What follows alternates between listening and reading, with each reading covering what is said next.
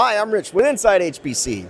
We're here in Frankfurt, Germany at the SGI booth, and I'm here with Gabriel Broner. How are you doing today, sir? Hello, how are you? Very good to see you. Oh, real good. I'm glad to be back here in Frankfurt, but let's start at the beginning, Gabriel. Yes. For people who don't know, who is SGI and who do you help? SGI focuses in high-performance computing, and if you look up, you're going to see the markets we focus on. We sell supercomputers to people in weather and climate, manufacturing, government, the life sciences, oil and gas, etc. Yeah, so that's your core market. You've been doing this for a long time. Yes. But here at 2016 ISC, what are you focused on? What are you showcasing? I think what you're going to see today here is our supercomputers that are production quality, that scale very large with high density.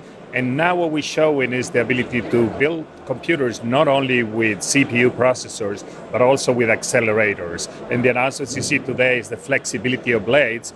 As people start worrying what my next supercomputer is going to be, we allow the flexibility of mixing CPUs and accelerators in any proportion you want. Okay. So does that allow for when the upgrades come, when the new chips and the new GPUs come, can they insert the new modules rather than a big forklift upgrade? Is that the idea? Yes, of course. One of the things we worry about is the ability to continue to upgrade systems. We had examples like NASA Ames. They have done 20 live upgrades with new generation of processors. Now the same thing is going to be true with new generations of processors and accelerators, and you can continue to do live upgrades with our systems. Yeah. So some of the big news this week is the new Knight's Landing device from Intel, of course, right? They're calling it Intel Xeon Phi processor. Are you guys going to have offerings there as well? Yes, of course. We're going to have the ability to have in our systems that have processors very tightly packed today with warm water cooling and a water serpentine that makes the blades very high density.